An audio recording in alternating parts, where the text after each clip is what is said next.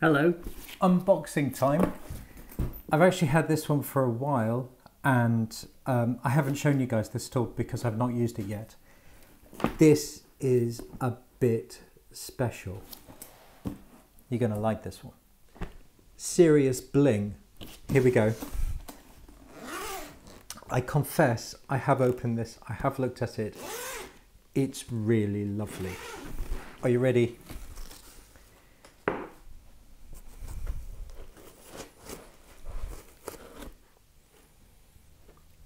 Look at that.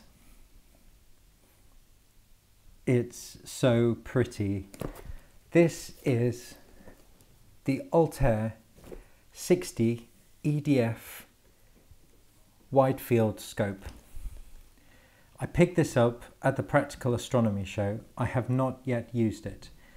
I kind of open the box every now and then just to look at it and think, wow, that looks amazing. This is going to be part of a wide field rig that I want to build this year.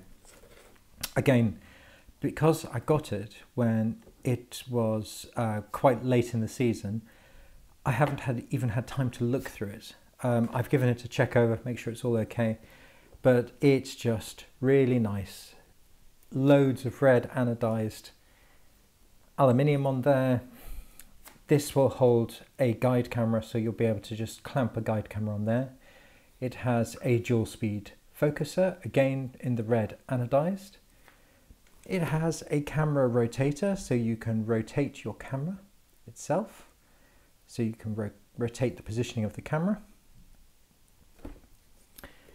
When I bought this, I also got a little 3D printed batten-off mask to aid with focusing, because I'm not going to use an autofocuser on this because this is very much a wide field scope, so I want to try and get some really wide pictures of the sky. And in addition, it came in a plastic bag, so that's the only difference. I've taken it out of the plastic bag. However, this particular scope has a dedicated field flattener as well, and I didn't get the dedicated field flattener. Now that may bite me. I do have a field flattener already, which is why I didn't buy it at the time, but I was told by the suppliers Altair that this would actually probably work. The Altair Lightwave 0.8 field flattener, but they do also recommend the 0.1 field flattener as well, this particular one. So I could use it either in its native focal length with this setup that I've got here, or I can reduce it further by 0.8, and that will give an even wider field of view as well. The native focal length of this scope is shown on the lens itself. It is a 360mm at f6.